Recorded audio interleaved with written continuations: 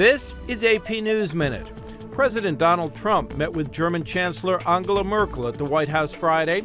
He told reporters he strongly supports NATO, but that allies, quote, must pay what they owe. The president also said the White House shouldn't be blamed for quoting a cable television news analyst who accused British intelligence of helping former President Barack Obama spy on the current president. HHS Secretary Tom Price spent part of the morning on Capitol Hill trying to rally Republicans behind the GOP leadership's health care overhaul.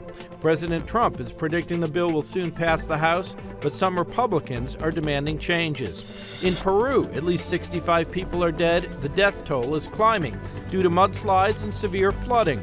Peru's president says the country's coastal region hasn't seen this sort of devastation in nearly 20 years. Color New York City green with Irish pride as residents and tourists turned out for the annual St. Patrick's Day parade.